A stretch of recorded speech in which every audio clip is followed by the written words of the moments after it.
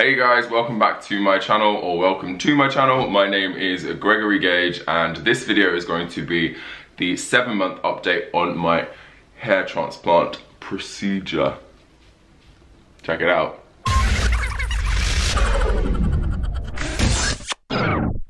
Hey guys, so if you are new to my channel, welcome. Please do feel free to hit that subscribe button so you don't miss any of my uploads. I upload hair transplant video updates every month so you can track my progress, and then a bunch of other videos as well. So if you like nerdy stuff, comic book stuff, Marvel, DC, collectible stuff, you'll like my channel, so stick around and check out my other videos as well. So before we jump into the video, I'm going to recap on everything you need to know really quickly. I'm 32 years old. I got my hair transplant done 7 months ago at FUE Hair Clinic in London on Harley Street. Around £4,000 for the FUE transplant procedure, which included 2,500 hair grafts and a session of PRP injections as well, which I had at the 4-month mark. I had FUE, so it means they took hair grafts around the back and the sides, and that was then implanted into incisions that they made into the front of my head. My hairline was originally a really, it was an M sort of shape, and I've hated that my entire life, so I just wanted it straightened out. So the result that I've got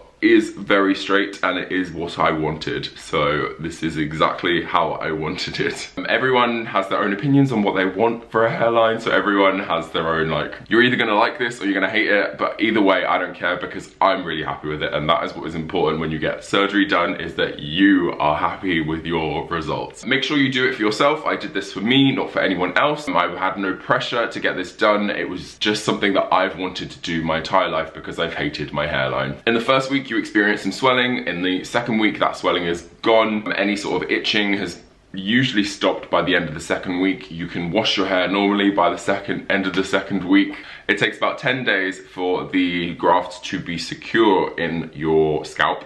So after that point you can dry your hair normally, you can wash your hair normally, you can style it normally, but I'd be careful of them anyway. I've been really careful with mine the whole way through, and I'm very glad that I have, because I haven't had any sort of problems with it, which is really good. I had my 6-month checkup with FUE Hair Clinic a month ago, where I basically just sent them the current pictures of what it looks like, and they sent me back the pictures of the pre-surgery stage. So if you want to check what my hair looked like before I had surgery, then here you go. So here's a little side comparison. This guy right here is what it used to look like. Not good.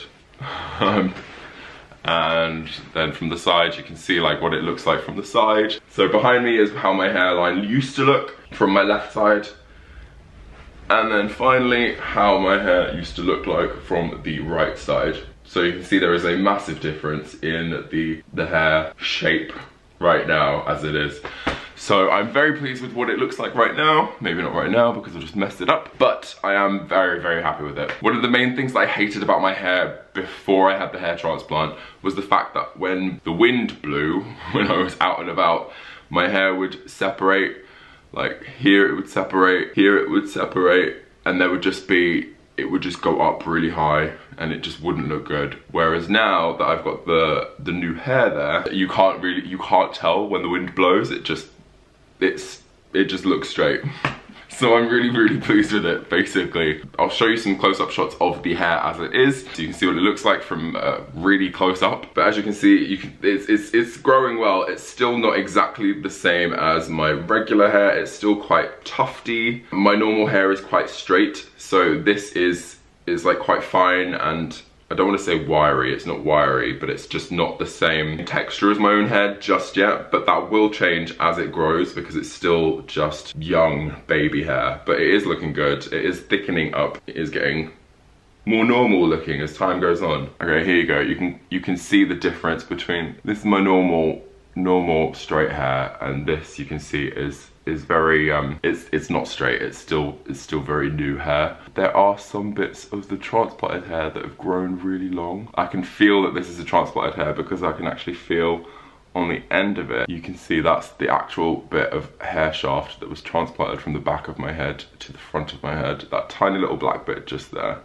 that dark bit there. So you can see that one piece of transplanted hair has just continued to grow from the moment it was transplanted. It didn't fall out. Basically, during like month 2, that's when all of your hair shafts usually will fall out. So it will look like you've had nothing done to your head. It just looks really plain. You can't see any hair growth at all, and it's a stressful period, but just know that during that month 2 to month 3 period is the dormant stage, so not a lot happens. So don't stress during that period. I did massively, and I didn't need to in the end because the hair was all grown through. But as you've just seen, there are some pieces of hair that do grow continuously. They don't fall out of your head and they just start to grow immediately. So that is why that one there is really long and can actually come down to my eye right now. I do need to probably cut them, but I just like seeing how long that one has grown. I think it's really interesting. Anyway, I've had a lot of questions this month about what the scarring on the back of my head looks like. So what I did this month was shave my head. I gave myself a haircut and I filmed the whole process. I literally did it myself with the clippers, and I just set my camera up in front of the TV so that I did the best that I could. Hopefully you can see that there is very, very minimal scarring on the back. You can't really tell that I've had anything done from the back of my head, which I think is great. But yeah, let's dive into when I had a bit longer hair. And here I am earlier on in the month. So let's get going with this haircut. I'm kind of gonna go for a Chris Hemsworth in Thor Ragnarok kind of style. So the back of my head, loads of you wanted to know about the scarring at the back. So I can't really see much of anything as I'm pulling my hair up like this, so you can like see there's maybe some light red patchy marks, I'm not sure. But this is basically what it looks like when it's grown out and I need to have it cut. Good. Right.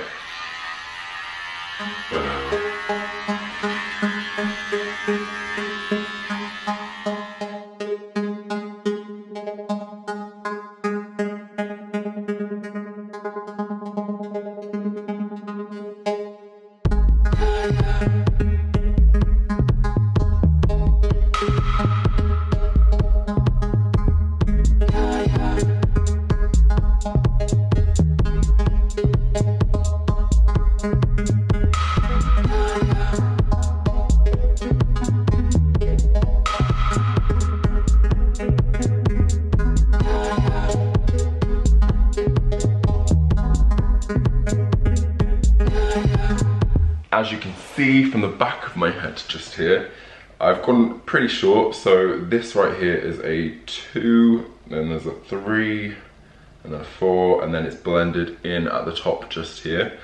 As best as I possibly can do with doing it from the back of my head myself. But yeah, you can get it quite short without seeing any scarring at all.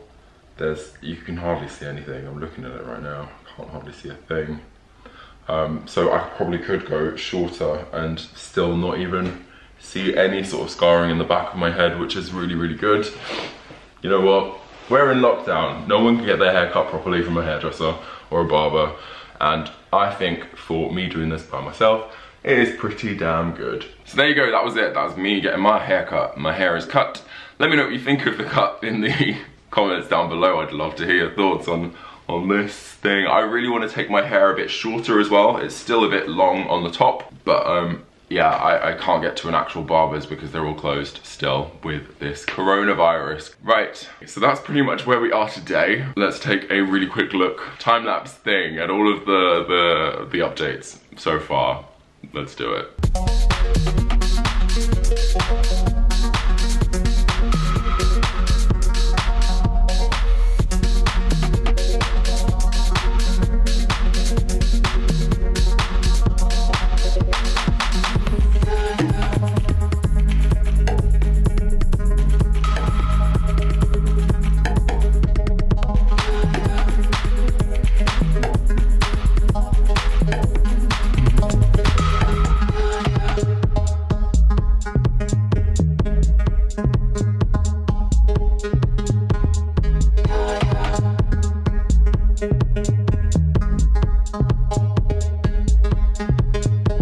Cool, and then here we are at 7 months. That's pretty much it. It is looking good. It is looking good. I'm very pleased with it. Before I wrap up this video, I have actually been sent this package of PR stuff from IdealofMed. This is hair restoration products. This has been gifted. I haven't tried it, so I can't tell you if it's good, if it's not, if it works, if it doesn't. But I am going to be trying this out for the next few months just to see if it does make a difference or give my hair any sort of boost that I would like it to have. So this is the box right here, and it's the Ideal Hair Vitalization box. That's what it says on the back of it. Information about this is all going to be in the description down below, so if you want to check it out, feel free to. They've given me a discount code, so I will put that in there as well if you wanted to try it out. So let's take a look inside this box. We have a little bag here, and inside here we've got 2 face masks. I actually quite like the white one.